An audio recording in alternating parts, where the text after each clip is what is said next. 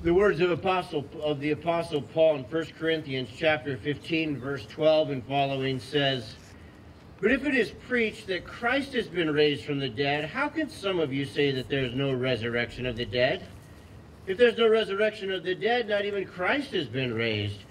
If Christ has not been raised, our preaching is useless, and so is your faith.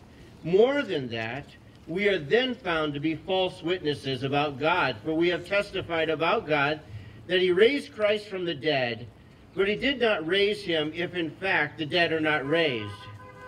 For if the dead are not raised, then Christ has not been raised either."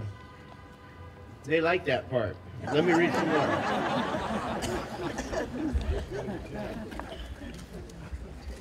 "And if Christ has not been raised, your faith is futile, and you still are in your sins. Then those also who have fallen asleep in Christ are lost. For if only his life we have hope in Christ, we are to be pitied more than all men.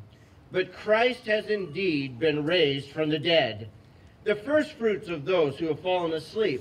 For since death came through a man, the resurrection of the dead comes through a man. For as in Adam all die, so in Christ all will be made alive, but each in his own turn. Christ the first fruits, then when he comes, those who belong to him.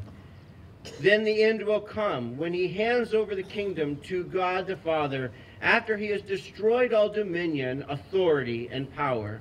For he must reign until he has put all his enemies under his feet.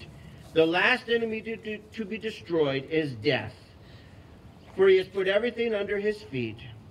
Now, when it says that everything has been put under him, it is clear that this does not include God himself, who put everything under Christ.